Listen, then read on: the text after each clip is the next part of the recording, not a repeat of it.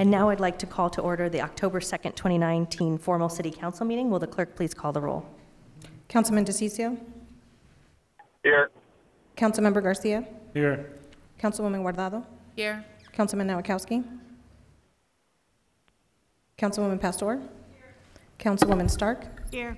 Councilwoman Williams? Here. Vice Mayor Waring? Mayor Gallego? Here. We have an interpreter here today with us. Mario, would you please introduce yourself?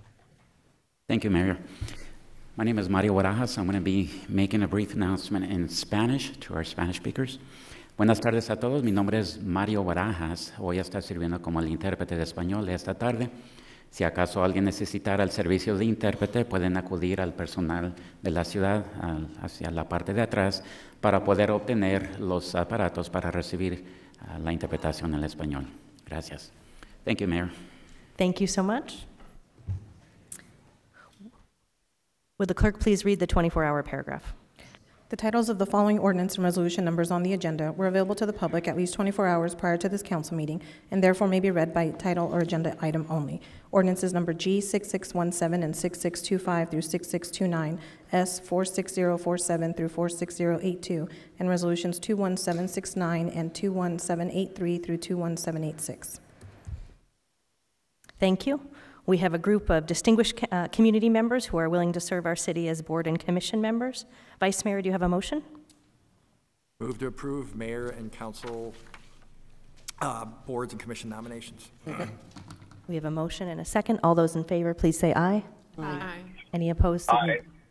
Nay? Passes unanimously. Congratulations to our new board and commission members. We will now swear them in.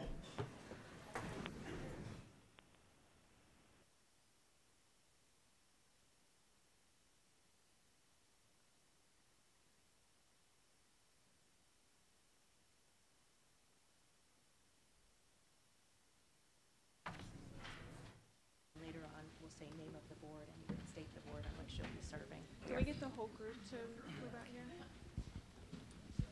Very excited. Yes, nice big group today. And then when we're done, go behind the council flag. Congratulations. I state your name, do solemnly swear that I will support the Constitution of the United States and the Constitution and laws of the state of Arizona, that I will bear true faith and allegiance to the same and defend them against all enemies, foreign and domestic, and that I will faithfully and impartially discharge the duties of the office of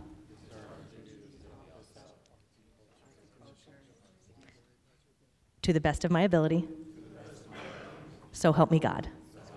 Congratulations and thank you for your service.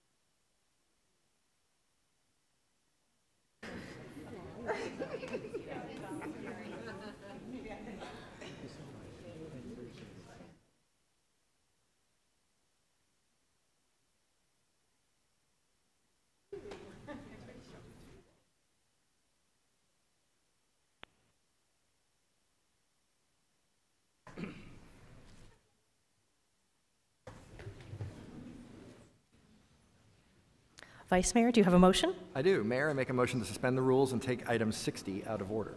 Second. All those in favor, please say aye. Aye. Any opposed? Aye. Motion passes unanimously. Councilwoman Williams, do you have a motion? I do. I have a few words to say about a special guest we have today, but I move approval of this item, first of all. Second.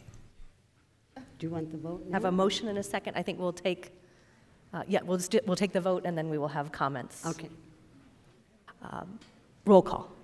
DeCiccio? Yes. Garcia? Yes. Guardado? Yes. Noakowski, Yes. Pastor, Yes. Stark, Williams, Yes, Waring. Passes unanimously. great.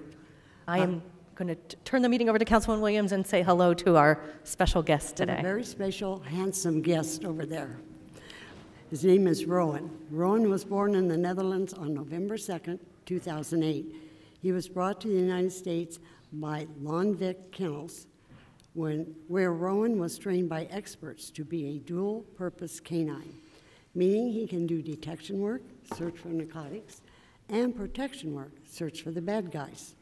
At 20 months old, Rowan became one of the Phoenix's finest when he joined the Phoenix Police Department Canine Unit, and he was assigned to his partner, Canine Officer Stephen Meade.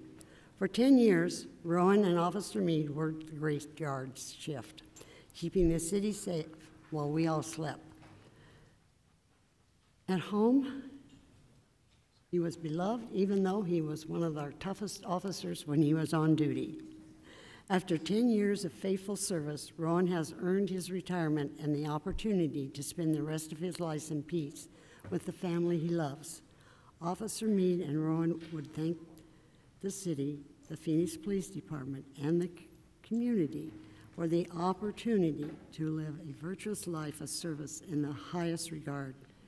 We would also like to present Canine Rowan with his retirement cake, or some refer to, which was donated by one of our great local businesses, the Barkery, and wish Rowan and the entire Meade family many happy trails or tales in the future.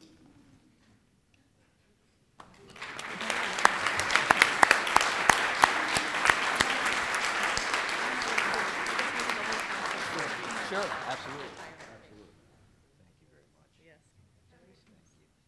Thank you for your service.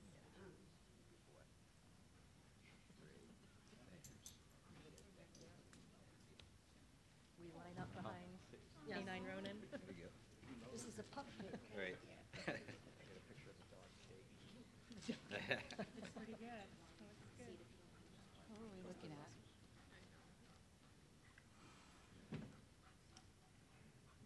He's ready for the kitty.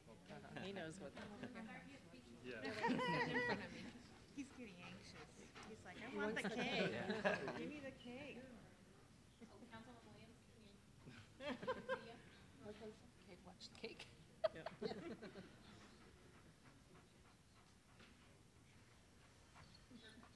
Are we ready? Oh, gosh. Are we doing it now? You have a paper or outside? Yeah, look, Mike's freaking out. Mike's freaking out. Oh, my gosh. Congratulations. Oh, yes, yeah.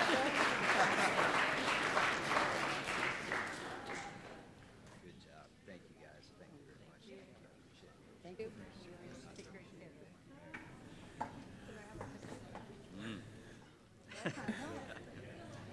Great. I gotta save some for later. But if you couldn't hear, Officer Meade did share Canine Ronan liked the pup cake. Oh. And he likes the frosting best.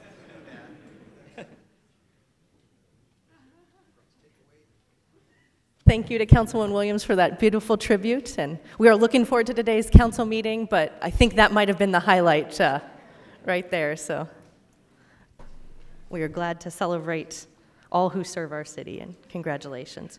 We will now move to the liquor license portion of our agenda. We advise the state of Arizona on liquor license applications. Vice Mayor, do you have a motion? Move to approve items 2 through 29, with item 3 is being continued until October 16th, 2019. Second. We have a motion and a second. All those in favor, please say aye. Aye. Aye. Opposed? Passes unanimously. City Clerk, are we ready for ordinances, resolutions, new business, planning, and zoning? Yes, Mayor. Vice Mayor, do we have a motion? Yes, Mayor. Move to approve items 30 through 98, except the following. Items 31, 31, 34, 36, 37, 38, 43, 59, and 95, 96, and 97. Items 42 and 88 are requested to be continued to November 6th, 2019. Second. We have a motion and a second. Any council member comments? Roll call. DeCiccio. Yes. Garcia. Yes. Guardado. Yes. Nowakowski. Yes. Pastor. Stark. Williams. Yes. Waring. Yes. Gallego. Yes. Passes unanimously. No, we're good. Thank you for asking. Item 31, Leonard Clark has a card marked in favor. Mr. Clark, if you could please come forward and testify.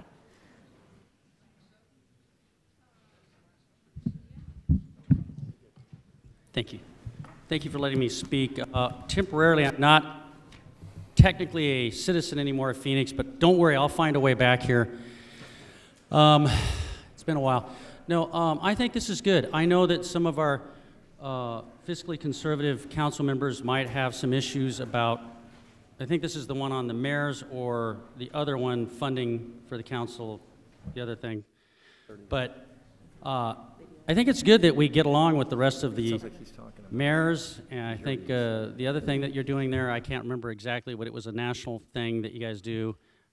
I think that it's very good that you would back the funding for it. Again, I can understand your issues, your fiscal issues you're concerned on, but we need to be a part of the 50 states. What are we now? I can't remember. I'm sorry. See, this is what happens when I get rusty. We're either 5th or 6th largest city in the United States of America now, so we do have to play with all the other kids. So anyways, thank you. I hope you'll vote for this. Thank you. Thank you.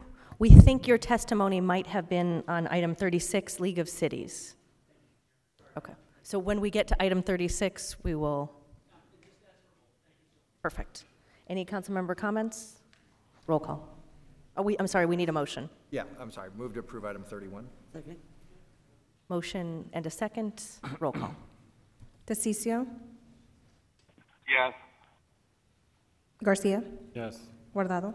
Yes. Nowakowski. Yes. Pastor. Stark. Williams. Yes. Waring. Yes. Gallego. Yes. Item passes unanimously. Our next item is item 34. Move approval. We have a motion and a second. Councilmember Garcia? Yeah, I just wanted to see if we could get a short description of what this case was. We'll turn to our city attorney.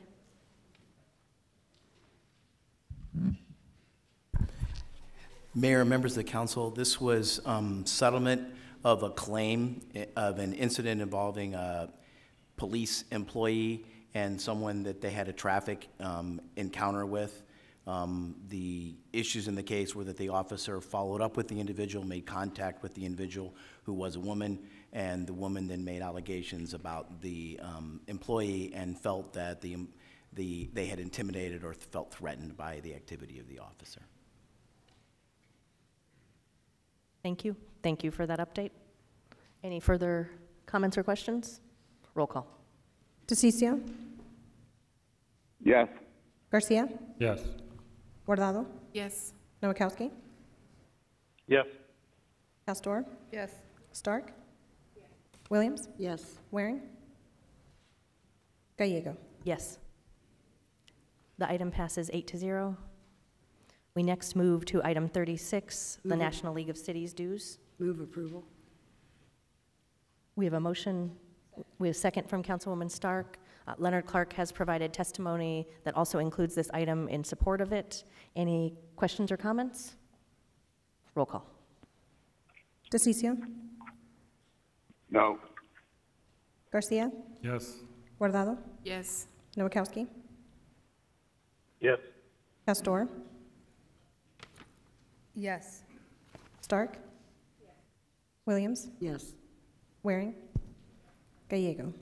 Yes. Passes 7-1. Our next item is item number 37, the U.S. Conference of Mayors. Move approval. We have a motion and a second. Mr. Clark, has pulled a card for testimony. For those who are watching online, Mr. Clark is in favor of this item. Roll call. DeCiccio? No. Garcia? Yes. Guardado? Yes. Nowakowski? Yes. Pastor? Yes. Stark? Williams? Yes. Waring? Gallego? Yes. Passes 7-1. Item 38 is Maricopa Association of Government dues. Move approval. We have a motion and a second. Roll call. DeCiccio? Yes. Garcia? Yes. Guardado? Yes. Nowakowski? Yes.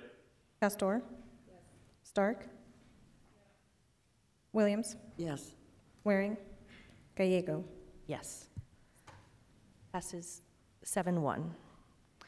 We next move to item number 43, which is a public hearing for the proposed 109th Avenue and Indian School Road annexation.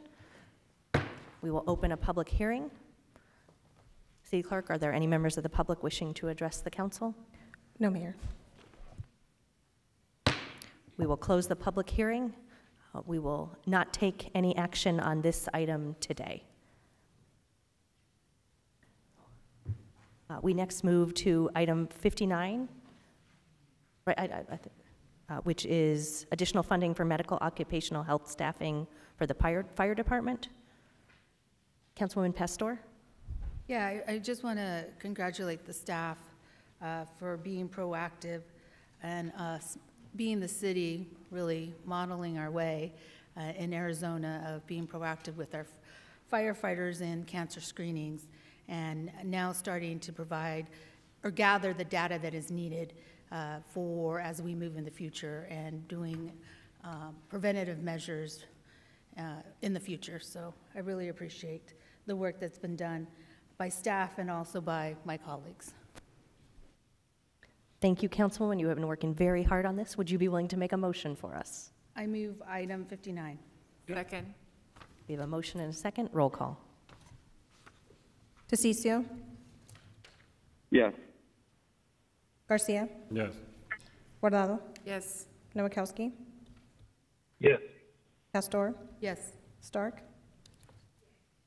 Williams? Yes. Waring? Yes. Gallego? Yes. Passes unanimously. Woohoo, Waring. We next move to item number 5, which is a general planned amendment at the southwest corner of 19th Avenue and Alameda Road. Item 96 and 95 are related. We will start with a staff report from our planning director. Do the hearings together. Thank you, Mayor, members of council. Item 95 is related to 96. It is a general plan amendment for the southwest corner of 19th Avenue and Alameda. Grab it. This is a request to go from industrial to residential 15+ for a 20-acre site.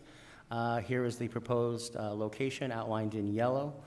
The Happy Valley Road is just to the north off the screen, and I-17 is just to the east or the west by way of reference for this aerial map. This is the general plan current designation. The proposed is multifamily, residential 15+.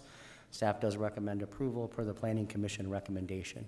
The related case is rezoning from A1, Deer Valley Airport Overlay, which is what DVAO stands for, to R3A for that same 20-acre site. Staff does recommend approval per stipulations. It's exact same site. This shows the surrounding zoning.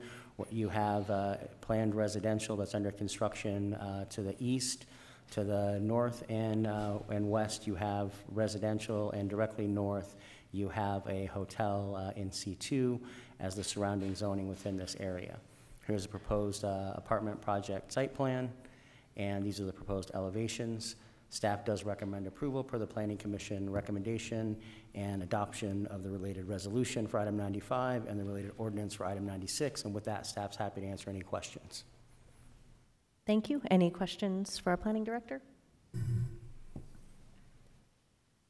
We'll open the public hearing on both items 95 and 96. We will have separate votes, but we can take items, we can take testimony on both 95 and 96. We have 2 cards on this item, Kevin Wisdom and Nick Wood. Both are available to speak if necessary. I'll pass, Mayor. Beautiful speech. Great comments. And I assume Kevin also will pass? Will, yes, thank you. 2 great examples of oratory. So we close the public hearing. We next move to a motion on item 95. To approve the Planning Commission's recommendation and adopt the related ordinance or Second. resolution. Second. We have a motion and a second. Roll call. DeCiccio. Yes. Garcia. Yes. Guardado. Yes. Noakowski. Yes. Pastor. I'm not sure. Yes. Stark. Yes. Williams. Williams. Yes. Where? Gallego. Yes. Passes 8-0. Item 96, do we have a motion? Mayor, I would move recommendation per the Planning Commission and adopt the related ordinance. Second. We have a motion and a second. Roll call. DeCiccio. Yes. Garcia. Yes. Guardado. Yes. Noakowski. Yes. Pastor. Yes. Stark. Williams. Yes. Gallego. Yes. Passes 8-0. We next move to item 95, which concerns the southeast corner of 11th Avenue and Maryland. I'm sorry, 97, thank you. We'll begin with a staff report from our planning director. Thank you, Mayor, members of council. Item 97 is a request from R110 to rezone to R16 for a 2.51 acre site for a proposed single-family residential development. Staff does recommend approval subject to stipulations. This yellow area is the subject site and outlined. You see it's a long, kind of narrow parcel along Maryland Avenue. This shows the surrounding zoning, which is R16 to the north and to the east. To the west and south is R110 zoning, and there's other R16 as well within the larger area. This is the applicant's proposed site plan, and these are the proposed elevations for the single-family development. Staff does recommend approval of this per the memo from the Planning Development Director dated today. That memo has additional stipulations that Council District 5 has been working on with the neighbors and the applicant to address some of the issues that the councilwoman heard as part of her outreach with the community. It does include the stipulations to address things like sidewalks. The number 3 addresses additional balconies where they can't overlook was something that was important to the community. There are other stipulations, number 10, that addresses a maximum number of 15 lots. One of the other integrated stipulations that the councilwoman's office really worked with the community on is about height, and so a minimum of 4 one-story homes and a maximum of 11 two-story homes. And so within those 11 two-story homes, 6 of those ones have to have a smaller portion, not to exceed 60% of the building footprint for that second story. So really making sure to push that height away from the property line as much as possible, and also have the applicant construct a 7-foot high wall along the east, west, and south property lines. A variance would be necessary to do that, but again, providing some privacy for surrounding properties, and then also preserving mature vegetation within the area. And then lastly, a stipulation that development be conditioned on pulling, grading, and drainage permits, an inventory and salvage and landscape plan within 12 months of the approval of this zoning.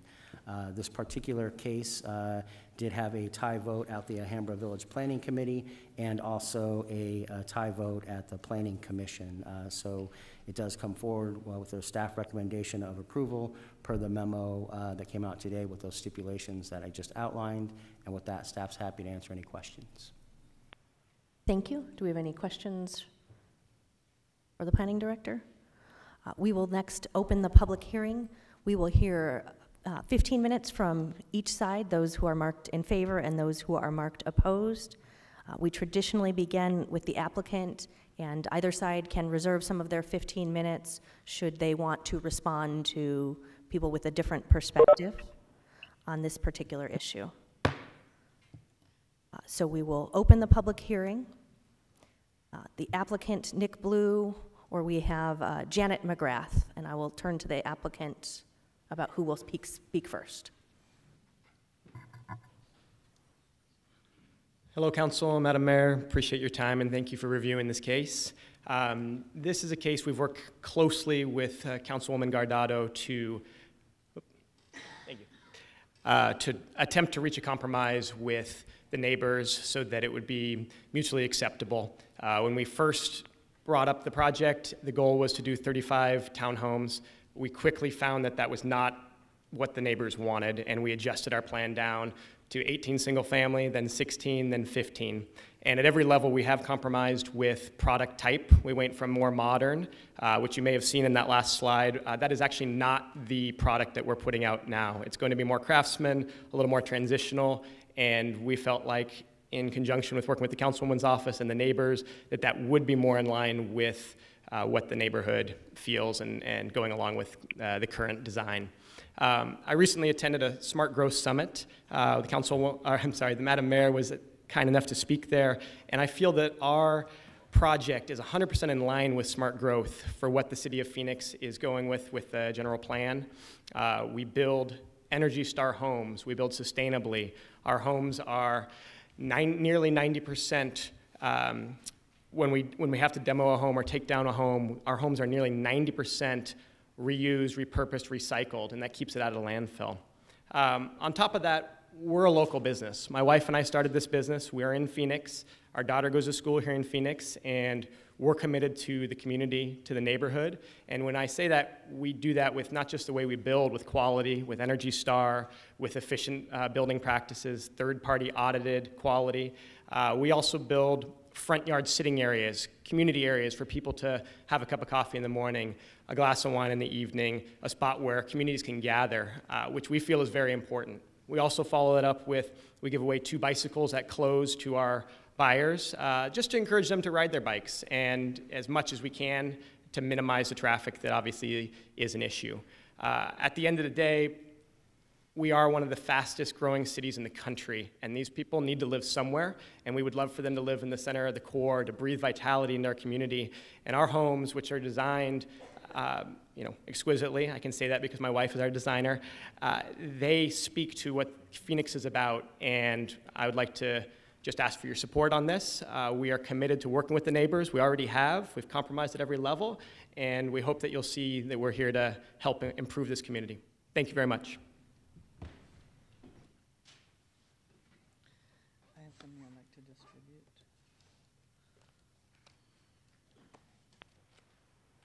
Thank you.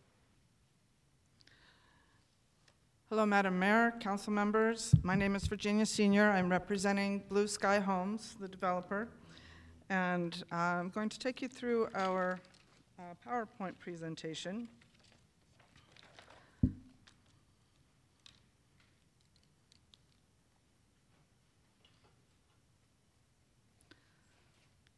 I think.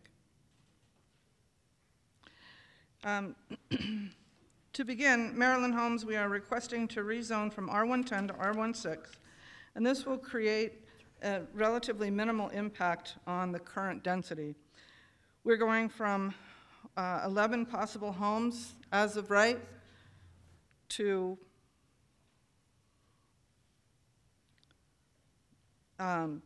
15 homes, which is what we're proposing. We are going to show you that we are in conformance with the general plan, that there is similar adjacent R16 zoning, including the Maryland Place project, which is just to the east of the property. It has the same exact size lot and number of units. We're creating single-family detached homes that are for sale products so badly needed in Phoenix. As you heard from Nick Blue, the developer, he is a quality builder, And he has the ability to follow through with this project financially upon rezoning, should we be approved. We have worked considerably with not only the neighbors, but also with Councilwoman Delgado's office to reach some consensus on several of the items. Several of those items made it into the stipulations that you saw added to this project. So the site is shown here in red, and the basis of our rezoning is conformance to the general plan. We have noted 3 core values. The first one is to connect people and places. We're developing an underutilized lot. It's currently 2 single-family homes on a very deep lot that is right now used for boarding horses. The property is situated between 2 transit corridors, 19th Avenue and 7th Avenue.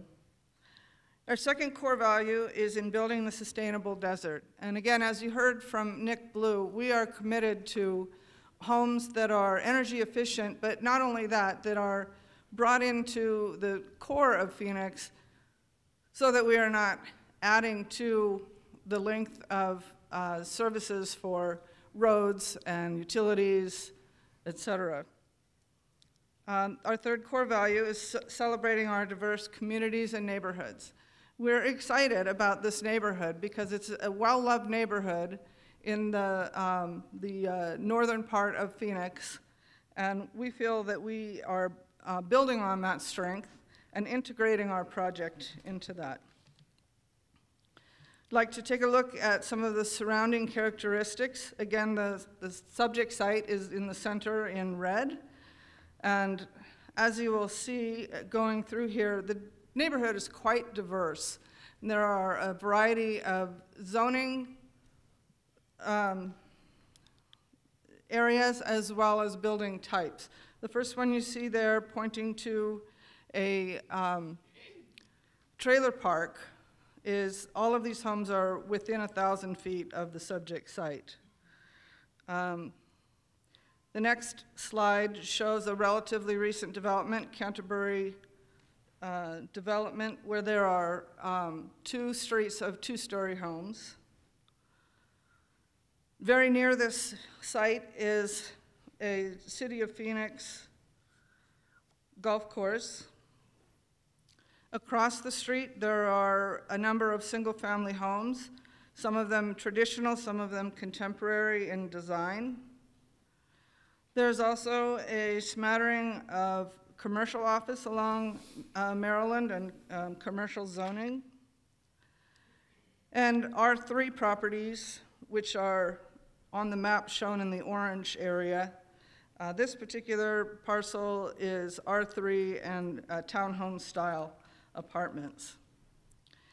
If we look at the site, what we see is our property, which is to the left, and the property to the right, which is known as Maryland Place.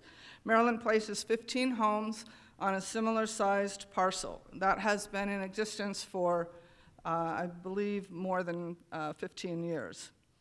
We're doing essentially the same arrangement on our site. We have a center drive and 15 homes on either side.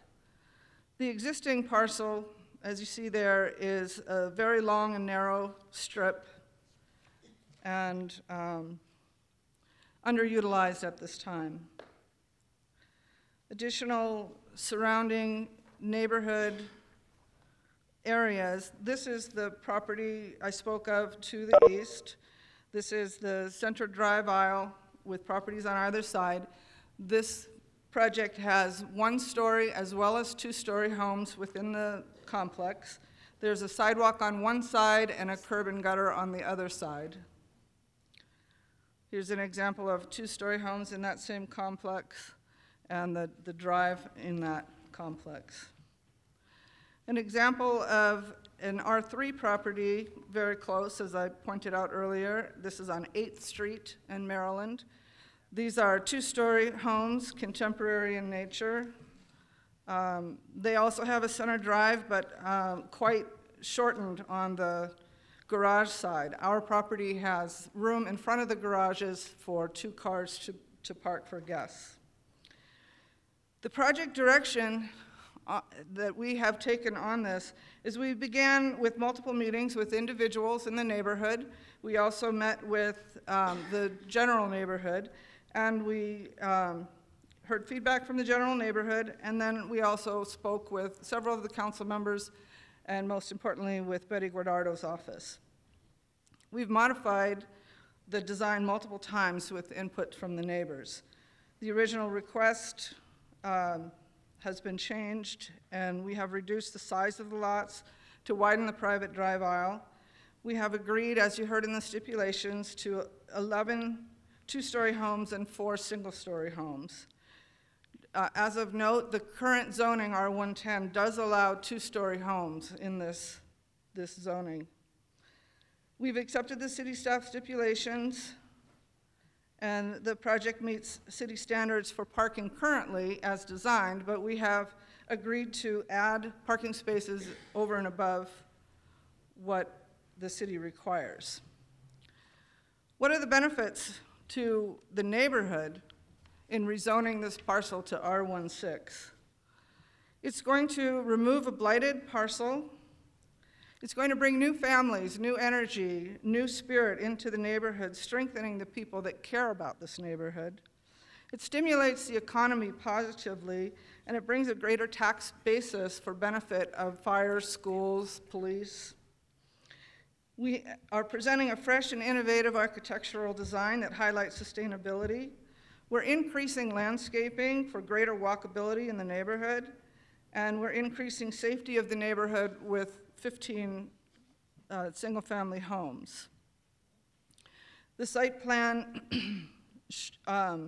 begins with Maryland on your left, and we have, instead of taking the drive right down the center, we have moved that to the side and made a curved entry. This is for traffic calming. It also allows for increased landscape areas at the front. Just so you know, we have other pro speakers that like to speak too. What? We have other pro speakers that would like to speak. Okay. We'll save some time. Sure. And areas for landscaping as well. The original design was more contemporary in nature. This rendering shows the curved entry and the increased landscaping on Maryland. And we have now changed to a revised character, more traditional in nature, friendlier entries, front doors, front stoops.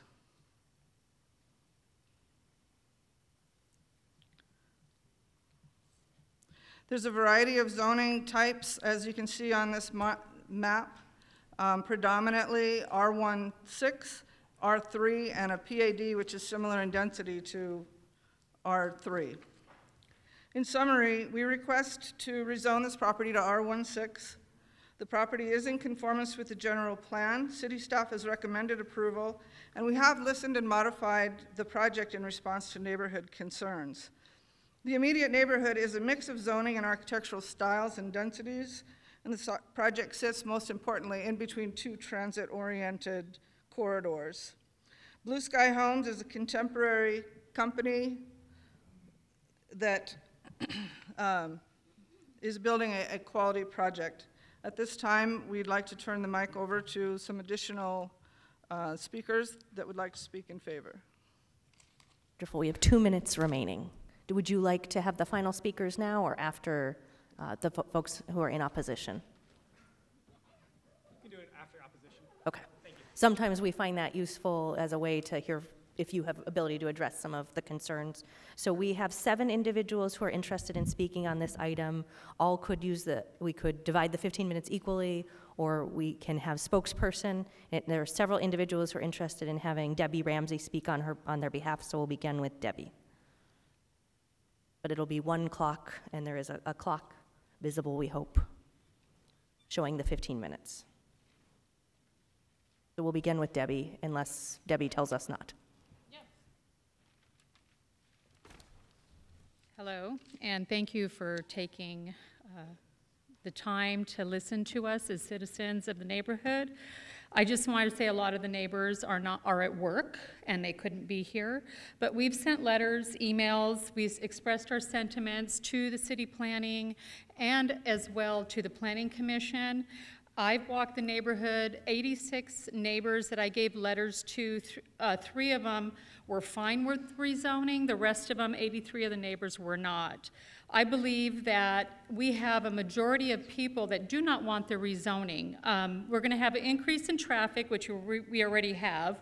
The increase of homes means the population is going to be saturated in the neighborhood. We're going to have an increase in the pollution, so the carbon monoxide is going to get trapped in the area. We're raising the heat index. We're not thinking of the green spaces that we need with trees. I believe the R110 is enough to put 10 homes on the property with the proper landscaping, with proper parking as well for the guests of the residents. We're going to have residents parking on the neighborhood streets, and I just feel that that's a problem. And then I feel like we've gone through all the formalities of meeting after meeting while most of the people here is forsaken their jobs and their families to be here to approve this R16, which I really believe that with the majority of the neighbors, that they don't want the rezoning. All they want is Nick Blue to build beautiful, 10 beautiful homes with space enough for a family, because I don't think anyone would want their kids to play on the street. My brother-in-law, which is not here, he's a police officer for the city of Phoenix, and had to do duty for the arrival of Michael Pence, was told by Blue that he received considerable interest from, for the property from major national corporations with deep pockets and lots of lawyers. Therefore, he'll not compromise one iota. He wants the 15 homes built on the property. That's what he wanted. The 35 homes was never considered by the Planning Commission as well. I just wanted to note that. And that these people with the deep pockets would definitely fill whatever they could for the city. If the city government's promise to the residents to see that its reasonable development for the neighborhood will protect them from unwarranted violence done in the home environment, why does the city government even bother to do that if it will sweep aside the protections at the behest of any developer that asks for the rezoning of property? We have R16 that has half-acre homes on it, and I can just see those people building 3 and 4 homes on each property, and then it's just a continuation. We're continually putting more and more homes on a quarter of an acre stretch that there's no parking on the streets, and it's too much. And then the R3 for the trailer park, what's going to happen with that? The church is building 35 condominiums, what's going to happen with that? I feel like there's just all these homes being pushed onto this one short stretch, which is going to cause a lot of traffic problems. Does anyone else have comment?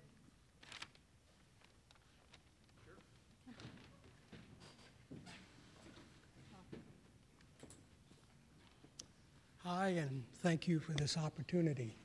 I'm just a nothing nobody that lives in the neighborhood, and I tell you that it is very well packed. In the morning, you have 2 or 3 blocks on Maryland every morning trying to get out, cars backed up that far. And I don't know if you're aware that the church down from us, the Lutheran church, is now going to sell some of its property and build some more homes. More dog droppings on the street that we've got to walk around. Enough is enough. I don't know what we can do to stop it. I'm pretty sure that whatever needed to be done has been done to build these homes.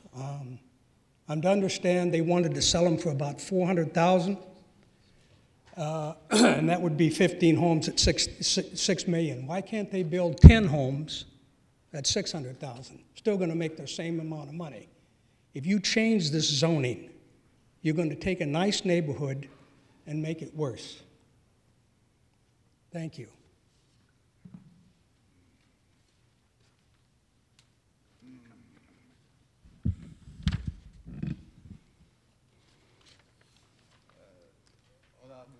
Good afternoon. I have papers to distribute to each of you. I have all this information. I tried to get everything established a couple days ago. I had to get an interpreter. So I had finally got it available this morning. So time was a little short, so I had to write it down on paper by hand, and that's what I'm distributing to you all today. I live directly across the street of the 2 lots that they're discussing. I have to live with that, all of this construction. A lot of the people here don't understand the effects of the development that it'll have. I will live directly across the street from it. I'll see it every day. I'll have to deal with the parking directly. There's nothing wrong with the homes nearby. You know, with area with the horses. There's no problems there. I think it's wonderful that it's there. And people of the area are very aware of the animals and the farms of the area. It's very beautiful. They're wonderful people that live there, and then people drive through and enjoy it. Why ruin that? Why ruin that beautiful area? I think we should just leave it be. We have a park down the road. There's a golf course that we could maybe have there. I think everybody is comfortable and friendly, and it'd be a very friendly environment.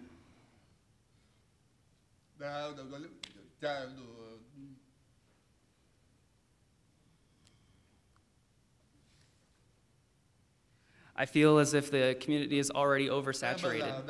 There are people already in the houses there. I don't think that they need to have that much addition to the area, especially since I've been discussing it with the people. I don't believe that they need that.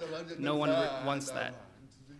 You know, all they see is the sign that says blue sky, and they were confused, what was that about? So then they started discussing amongst themselves.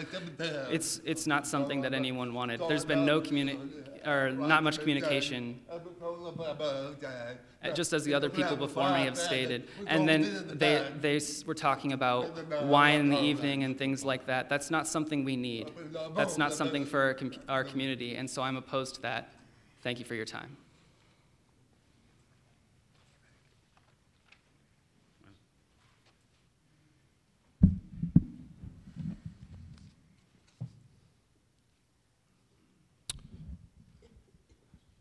Hello, Mayor, council members.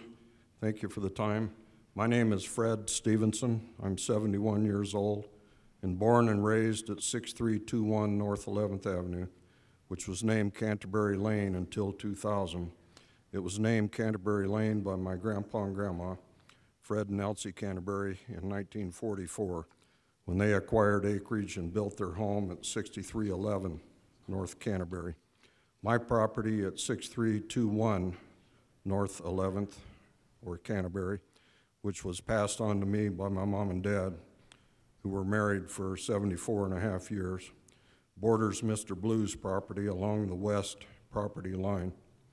Growing up in our home and neighborhood is a wonderful memory, with large yards for playing and family gatherings. Neighbors from 7th Avenue to 15th Avenue knew one another, and the children gathered at each other's homes for various activities. Our closest and dearest neighbors on Maryland Avenue were the Andersons, now the Heipels, the Drapers, now the Scotts, and the Ramseys, all adjacent to our property. That was then, and the same atmosphere continues today up and down this stretch of Maryland Avenue. Through time, there have been rezoning designations granted to a few plots of land in the area, from R110 to R16 and others. This has been gradual, and now I feel we have arrived at a pivotal moment in this neighborhood's history. In our 75 years here, it has always been quiet, with no instances of vandalism or violence, and the enjoyment of spacious lot sizes throughout. Now I, as a property owner adjacent to this proposed project, wonder if it is time to step back, take a moment to smell the roses, and listen to the flocks of birds in large shade trees. It is time to think about infill developments. Is it time to think about infill developments that are too dense? Would fewer homes on Mr. Blue's land, matching the character of existing homes already there, be more appropriate than his desire to build his proposed project? Is it okay to propose the thought of preserving neighborhood character over promoting inappropriate change? Could this beautiful island neighborhood be preserved and start a trend in that regard? This beautiful place was originally zoned R110, and I know that myself and many others would like to see that preserved. We are not against infills, but would like to see them not change long existing neighborhood character. Thank you. Thank the mayor and the council for listening to me as well. I'm Todd Sutherland on one of those cards there. I'm in the property just directly adjacent to the proposed development here. I'll try to be quick about this. I'm concerned by the fact that you might overemphasize the terms blight and underutilization. These properties became underutilized and potentially blighted after they were overpaid for by the developer. I myself would have bought one of those properties and installed my own sister in it had it come up for market value. Both of those homes are solid, good bones homes. Each requires about $18,000 to $25,000 to turn into a fine, fine historical home. As far as this notion of compromise being an impetus in this whole conversation, this all started with the nonsensical notion of 30-plus homes or 30-plus dwellings on these two relatively small properties, although they appear large. That was unlikely to ever happen in the first place. So we start from this fanciful notion that we're going to move down from this to here. You should move up from your place. Well, I see it going from 2 homes to 11 already being a burden on the property. But I understand zoning is zoning. The buyer should understand zoning is zoning as well. It's no one else's fault that they bought a property that they can't build what they want to build on. This has to stop somewhere. Using the properties to the east as an excuse for what they want to do on the existing property, they're already taking destructive elements that already exist and using it as a justification for further destruction of an environment that we all love. We have homes there for that reason. We aren't there to see it overutilized. I think that covers my points. Thank you very much. Mayor, council members, my name is Nelson. I live in the neighborhood for 8 years. I have a family of 4. I know all my street neighbors by name. I participated in 3 of 5 rehearings, and I only heard a strong opposition overall. I have heard no compromise from the builder in mitigating this. We know that rezoning is a matter decided case by case, but the particularity of our block is that we are a cushion block between a good historical zone, a good historical block, and the high traffic 19th Avenue block, not so good block.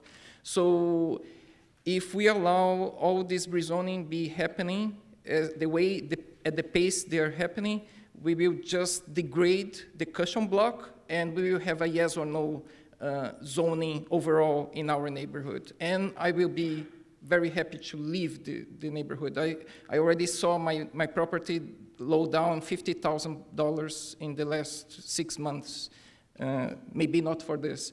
So what we suggest is the zoning to be kept, because Nick can build his 8 houses, not 15 or more, and he can have his good profit on this. Thank you.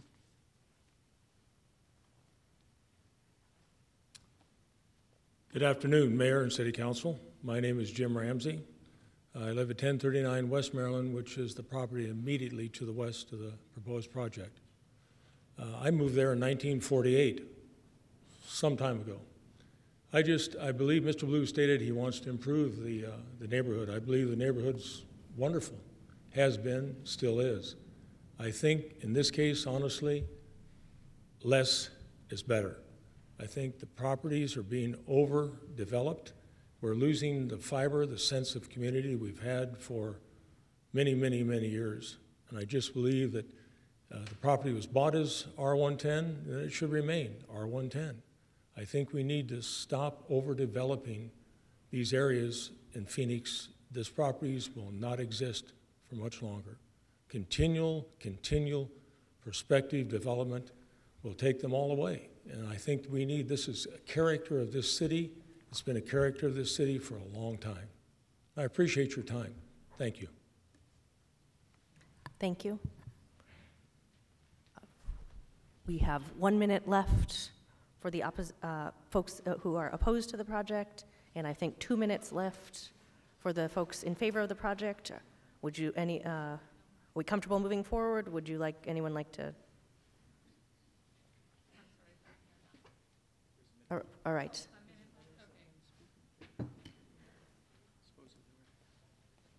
I'm just going to talk about the oversaturation of the neighborhood, where the schools it's going to be difficult for the schools to handle more children, as well as the fire department that I spoke to on in Glendale. They told me that they're oversaturated with calls to begin with. So this is not only a problem for our neighborhood, but it's also going to be a problem for the city.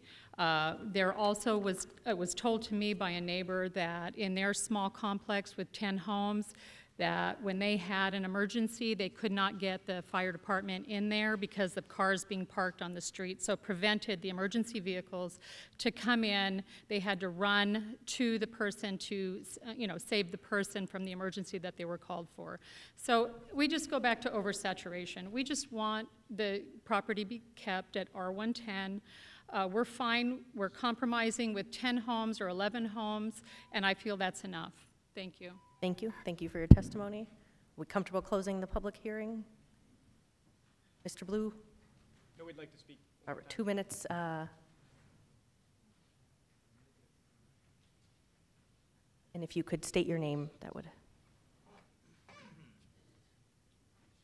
My name is Janet McGrath. I live at 6533 North 10th Avenue. I've lived there for over 20-some years. First off, I want to thank the mayor and the council people, especially our councilwoman, Betty Gordado, who has really helped us. Her staff and her concerns that we have, they listen to. The things that have been said earlier are the same things that I was going to say, most of which is that the compromise is 15 homes. It isn't compromise at 15. We are sacrificing tremendously our zoning to put in more zoning. What are we getting from it? We've gotten a few minor things, but we have not gotten everything we wanted. When we talked to Alhambra Village Committee, when we also talked to the Planning and Zoning, when we had those meetings, they all said, Blue has to go back to the community. Also, they said compromise. Here's the big problem. The big problem is we didn't have anything to compromise other than giving up our zoning. What do you do with that? So we did talk to our councilwoman, her staff. They helped us to weigh the pros and cons. And as we raised the pros and cons, we discussed some of those things. They showed us Blue's new development, or his 2-story building, or 1-story, I can't remember now. We asked for a mirror in the development of the development next door, because they keep touting the East Side development. And the East Side development is fine, and we asked it to line up the same. They have 5 2-story, and the rest are 1-story, which fits more in line with the neighborhood and with what they keep saying they're kind of modeling it after. The other thing is that they already said what they're going to build: 4 1-story, 6 1.5, and 5 2-story. We were told, or I shouldn't say we were told, he said that we asked him the question, if he couldn't develop this or rezone it, what would he do? He said he may have to sell the property. That's a little pill hard to swallow. Thank you for your testimony. If you could do one final sentence, please. Again want to thank Betty Dogago and her staff for all that they've done, all of their concerns in caring. We could only compromise, no other choices. Would have liked mirroring in our community. We are saying yes to the zoning, but only because. Thank you. Thank you all for your testimony. We will close the public hearing. We will turn to our District 5 Councilwoman. Well, first and foremost, I want to thank my staff who worked diligently with the neighbors and in the rezoning request. We have attended, as everyone has said, multiple meetings We have met with neighborhood leaders one-on-one. We canvassed the neighborhoods and spoke to dozens of different homeowners. We sat down with the residents adjacent to this property. My staff attended the Village Planning Committee and the Planning Commission meeting. We have helped provide answers and documents to multiple requests for information from interested neighbors. I believe that today we have reached the best possible outcome for this project, one in which neighbors were able to sit at the table in good faith. It is important to remember that without rezoning this property, Mr. Blue and his team would be allowed to build up to 11 units parcel.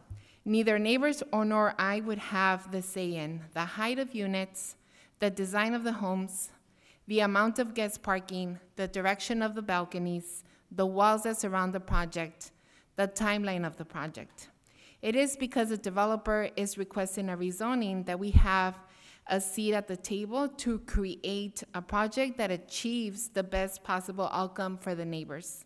Working with the neighbors, our team helped craft multiple stipulations that hold the developer to the highest standards. The stipulations that our office and leaders from the adjacent neighbors have hammered out include the multiple protections. The density of the project will be limited to only 15 units. Of those units, 4 shall be one-story homes, and a maximum of 6 will be 1.5-story homes. The developer will pursue a variance to build a 7-foot minimal wall around the project. The developer will minimize the removal of existing health vegetation and will follow the state's native plant laws for any trees that cannot be used. Trees planted along Maryland will be integrated with the character of the neighborhood. The project will provide a minimum of 4 visitor parking spots in addition to the parking provided in the individual driveways. The rezoning of the project is contingent on the project starting within the next 12 months. Unfortunately, we are unable to require a stipulation that restricts the use of short-term rentals such as Airbnb. This is something that the neighbors and I believe it is incredibly important to protect the integrity of the neighborhood. So I would like to ask the developer to give his commitment on the record today that he will restrict the use of short-term rentals and the CCNRs signed with the incoming homeowners. Mr. Blue? Ours. Thank you.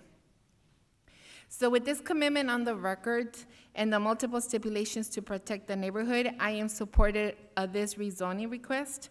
I would like to take a moment to thank a few of the neighbors, in particular. Dina Smith and her husband Scott welcomed us into their homes for multiple neighborhood meetings and provided a refreshingly honest perspective while we worked together to come to the best possible outcome.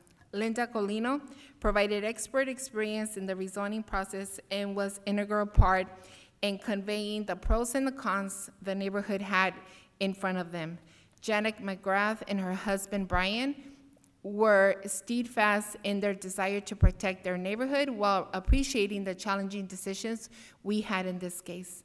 Michael and his fiancée Kate were helpful from the very moment we met them at 19 North. They were the youngest neighbors involved in the dialogues, and their commitment to the future of their neighborhood was appreciated by everyone involved. Robert Schwartz and Roberta, Chuck and Cheryl, and all the members of the Maryland Place Homeowners Association who represent the neighbors directly to the east of the project. They will most likely be the ones most impacted by this project, so their involvement in this process has been instrumental to us. Thank you to Larry, Tammy, Sheree, and Debbie Ramsey for participating in our conversations and all for your helpful input. Finally, I would like to thank all the neighbors and residents who have called or emailed our office, who have attended the meetings, who have spoken to our team in the neighborhood, or taken the time to come out today. Thanks to all the participating, we were all able to get the best possible outcome for this project. As a former organizer that has negotiated multiple contracts with big corporations for most of my career, I understand that when you take a seat at the table and bargain, you never win everything you want. But neighbors have pushed hard, my office has pushed hard, and I believe that the stipulations and commitments we have on this project address the concerns we have today. So I would like to make a motion to approve item 97 with all the 16 stipulations. Second. We have a motion and a second. I'll- Thank you, Councilwoman, for your hard work and your staff's hard work on this item. Any council member comments? Mayor, council members? We Adopted. just need an adopt the related ordinance. It's per the memo of today's date, and adopt the related ordinance. So a motion to approve per the memo from the Planning and Development Director dated October 2nd, 2019, and adopt the related ordinance. Thank you. Councilman Nowakowski? Mayor, I got a comment. First of all, I just want to thank Betty for her leadership. It's hard when it comes to planning and zoning, and when you have neighborhoods that are affected by new development. When you try to sit people down together to figure out some common ground, I think you found the best common ground possible. Thank you, Betty, for your hard work, your staff's hard work, and I believe this is the best win-win for both sides. Congratulations. And I'll be supporting this. Thank you, Councilman. Councilwoman Stark, did you have, oh, you had a second for the motion. Wonderful. Councilwoman Pastor, do you have a comment? Yes, I do. Alan, could you please explain the 12-month? So, Mayor and Councilwoman Pastor, in this case, the stipulation requires that the applicant pursue the development of the project, and they must pull a grading and drainage permit and a landscape inventory and salvage plan within 12 months of the council approval. So that's the first step in the development process, and that timeline ensures that the current applicant is continuing to work in good faith to move the project forward as quickly as possible, and that's why there's the 12 months on that. Okay, so if they pull that within the 12th month, and it becomes the 13th month or the 14th month, and decide to sell that property, what happens?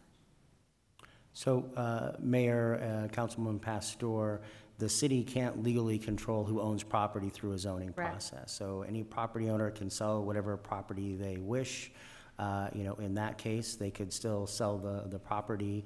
They would have to meet all the stipulations that are in place to protect the community. So the building height step back provisions that were negotiated, the number of 2-story, all those things would have to be met regardless of who owns the property. And that's what I wanted to put on the record, that all those stipulations have to be met within, if it's sold, they have to meet the stipulations.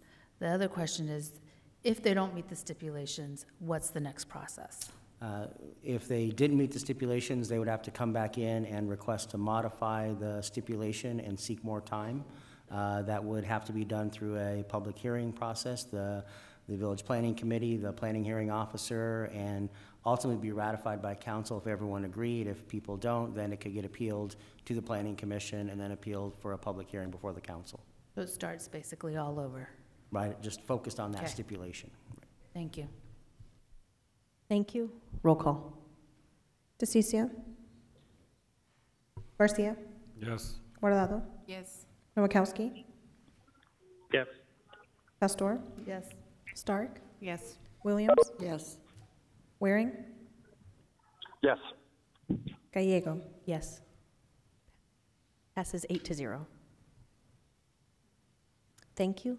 That concludes the agendized portion of our meeting. We will pause for a moment to give people a chance who are here for that agenda item to leave.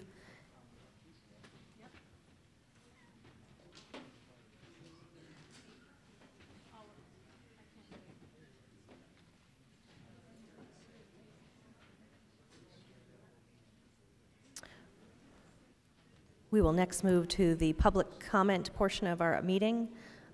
Mr. Leonard Clark, we will have you up first. Thank you, Mayor and council members. And first of all, because I know, being this is the 5th largest city in the United States of America, my name is Leonard Clark, born right down the street at Good Samaritan Hospital. I want to wish Bernie Sanders and his family well, whether you're a Democrat or Republican. He is a hard campaigner, and we wish him well. We know he's going to be campaigning back on the road soon, so just want to get that out of the way. As you know, I'm asking the mayor and the vice mayor and whatever other members of you and the governor of Arizona who will be visiting with the vice president of the United States, Mr. Pence, who will be flying into Sky Harbor as announced by mainstream media at approximately 5 p.m. today. I want you to ask him to, first of all, condemn for our favorite son, Senator John McCain, who was insulted by his boss, the president, by saying that good soldiers don't get caught, something to that effect. I want you to ask Vice President Pence to personally express your request that we, the citizens of Phoenix, get an apology from the man who dodged the draft with bone spurs.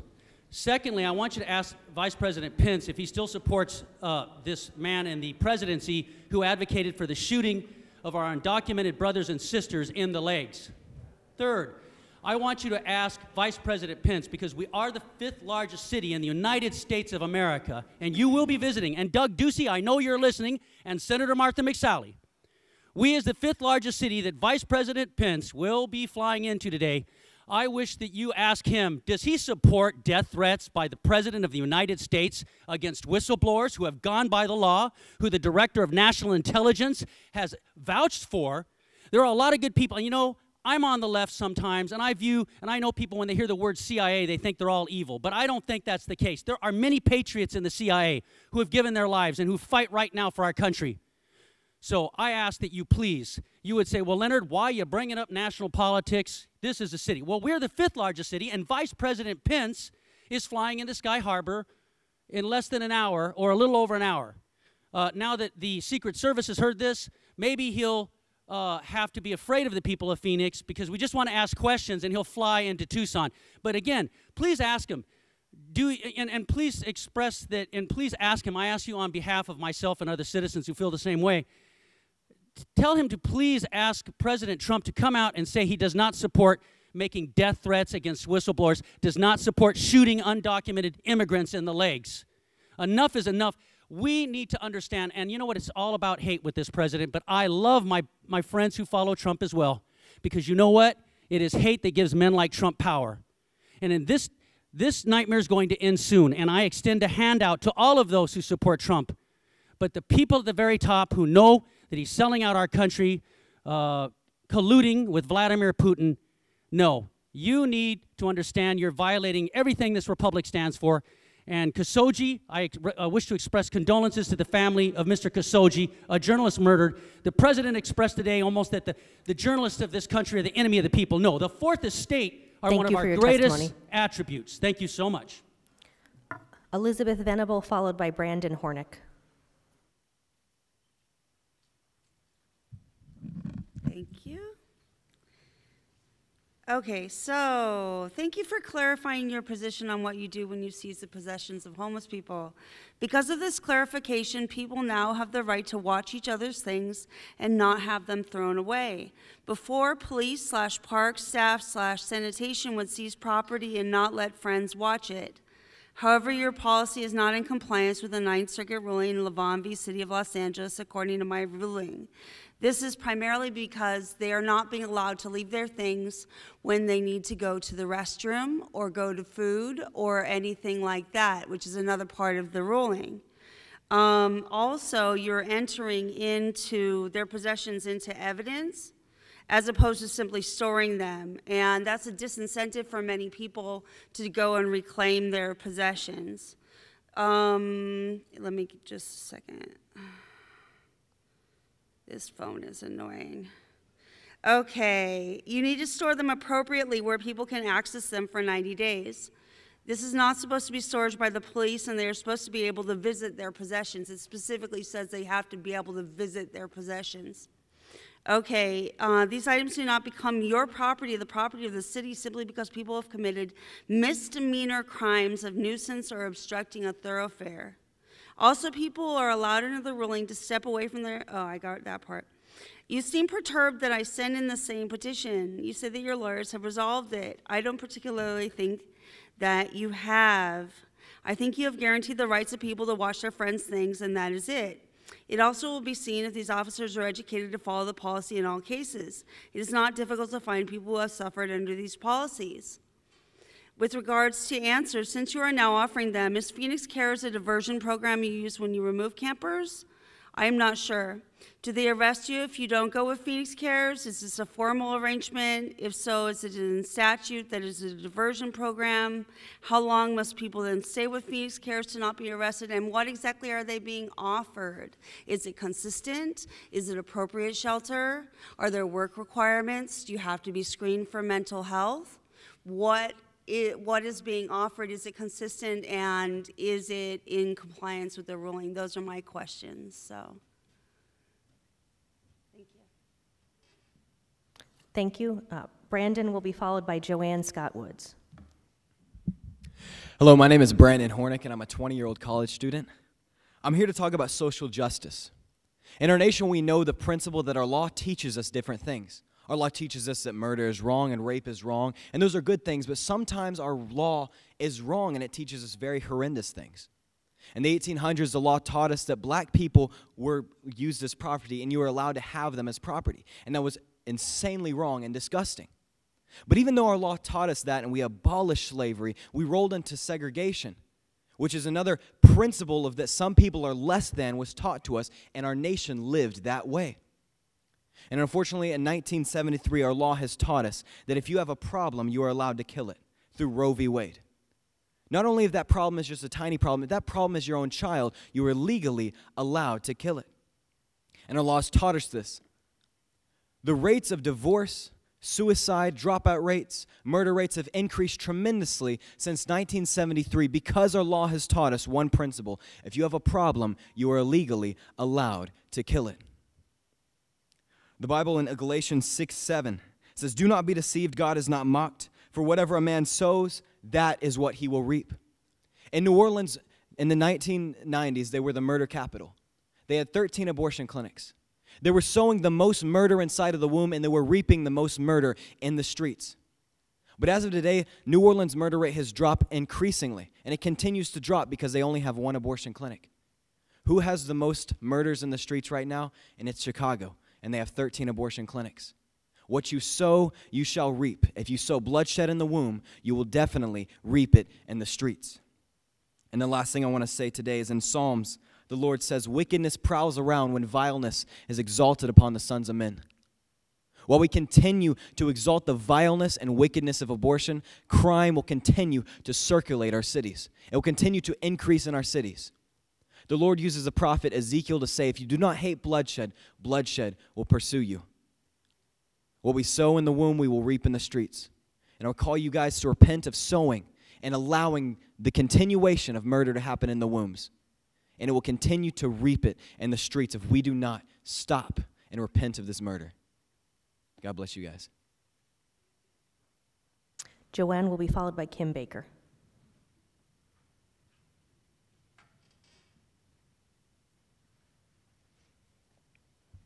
Okay, my name is Joanne Scott Woods. Good afternoon, Mayor and council members. When community members begin envisioning what it would be like to live in a city free of prejudice, that is when racial healing begins.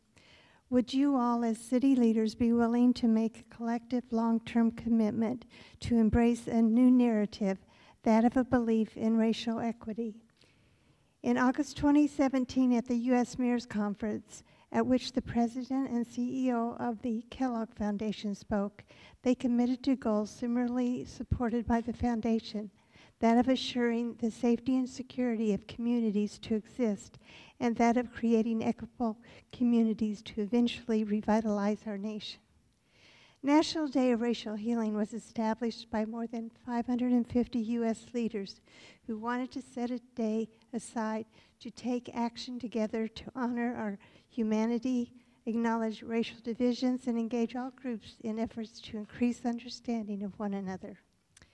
One way our city could recognize the Day of National Racial Healing is through a proclamation text that has been used since 2017 by government officials.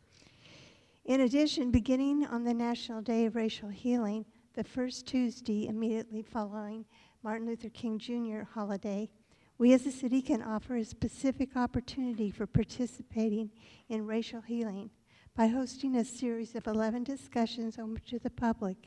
Participants, including those from our police department, attending these community visioning sessions would be answering the question, how would Phoenix look and feel without racism? Results would be shared along with the themes that emerged and what we need to end racism in our city.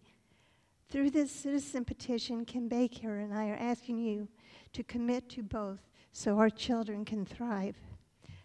The text for the mayoral proclamation is attached, and the link to the model for community visioning sessions is available from the 2019 Dallas Truth, Racial Healing, and Transformation Annual Report. Thank you. I have copies for each and one for the city manager and the city clerk. Kim will be followed by Denise.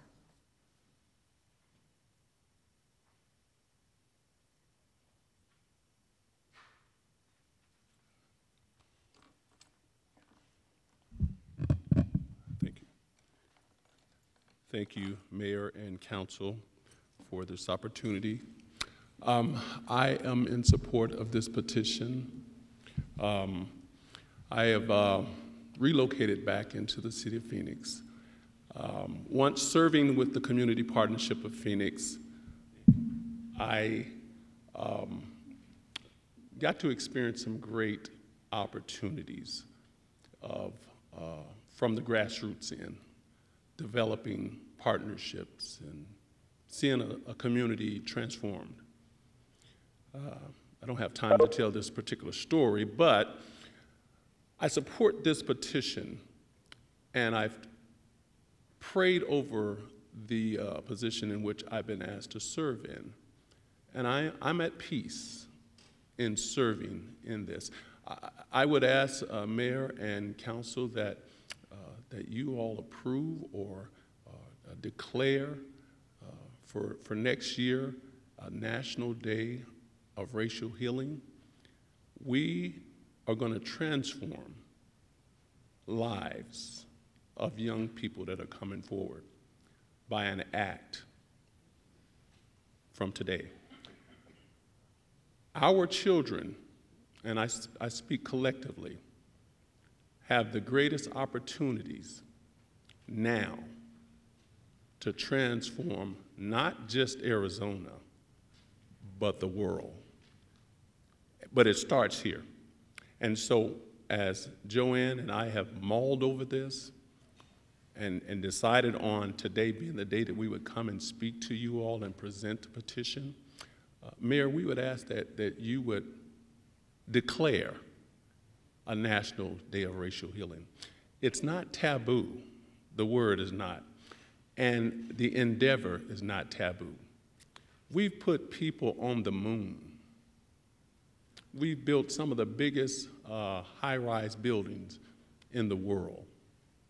When we put our minds to doing something, we are unstoppable as a human race. And I'm not afraid to challenge racial healing. Matter of fact, I've grabbed a bull by the horns, and I'm ready to run with this endeavor. We will. What we're here today to ask you all is to sign it because we're already moving forward. We had our first phone conversation the other day with people in Michigan and things of that nature. So we're declaring from our end, we ask that you all accept it. We're not asking for any money because the money's going to come, but it's going to be beneficial for this city and our state. Thank you.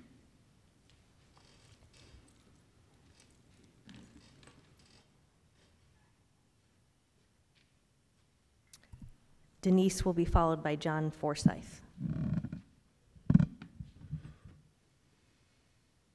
Hello again, Mayor, Council. I'm here again with another concern. Homeless Life Matters, that's what I'm heading for our homeless downtown Phoenix, CAS, I'm sorry. But my concern is we're having to be removed from, like there's no trespassing signs on certain places, but there are also no trespassing signs on trees, on dirt. So, and then they're cutting down the trees. You can't have a tent. You know, I believe that you have to have a search warrant to enter someone's tent to search it or whatever, because that's their home.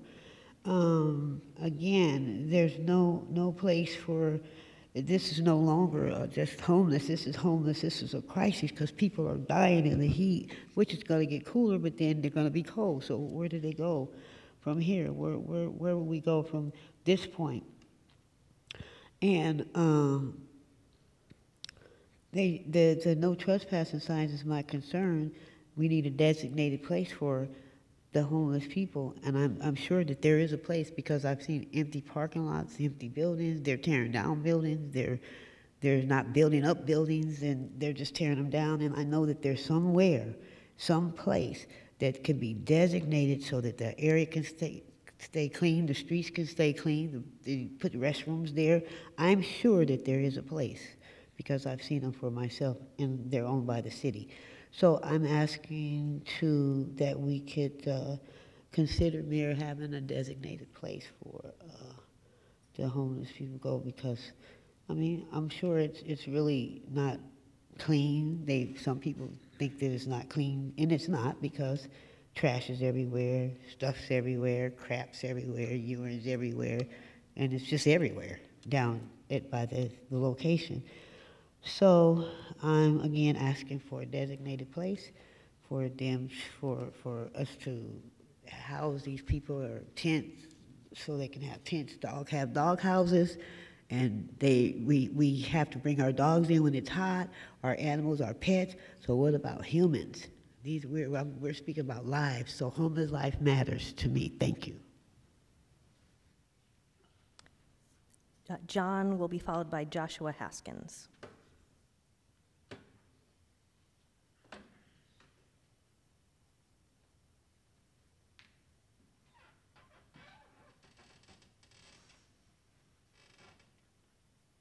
Joshua Haskins.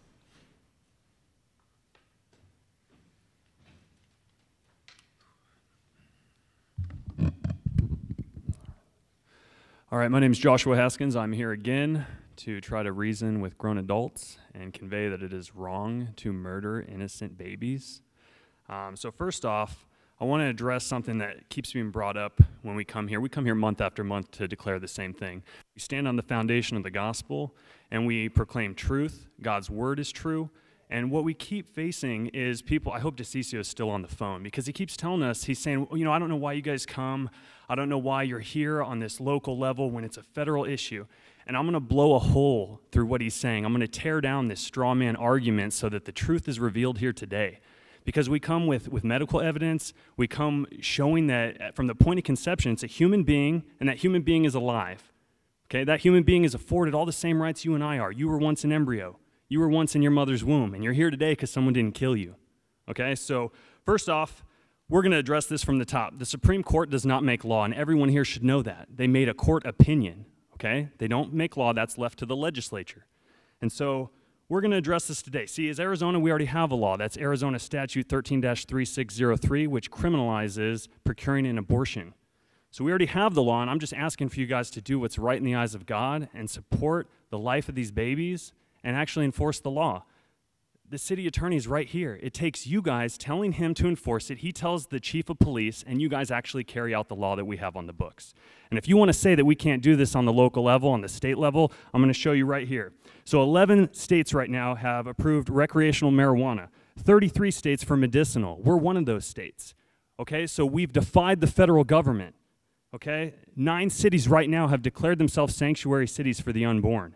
That's Wascom, Texas. We have Joaquin, Omaha, Naples, Roswell, New Mexico, Gilmer, Texas, Tenaha, Texas, Riverton, and then Yadkin County. So we have it on the county level, we have it on the city level, and we have Alabama as a state. Alabama passed the Human Life Protection Act, which is Bill 314, HB 314, which It bans abortion. And so we see it on the state level, we see it on the county level, we see it on the city level. So don't you dare tell me, DeCiccio, I hope you're listening, don't tell me there's nothing you can do. There is something you can do. But you're evidencing right now, your hearts, that you won't do anything. These babies are dying. 35 to 40 babies died today in Arizona alone. Okay, 70 million babies are dead in the United States. We've killed our own citizens, our own flesh and blood, our babies, and you guys sit there and do nothing. Make Phoenix a sanctuary city for the unborn. Do your duty as elected officials. Your main duty is to protect the citizens below you. Protect them. Do something before another 35, 40 babies die tomorrow. Do something before more blood guilt is heaped on you. The time is coming. We're all going to die one day, and we're going to stand before God in judgment. I don't want you to go to hell. I don't want you to be found guilty. I want you to be washed clean by the blood of Jesus. But you have to turn from your sin. Christ says he's going to say one or two things to you. He's either going to say, welcome, my good and faithful servant, or depart from me. I never knew you, you workers of iniquity.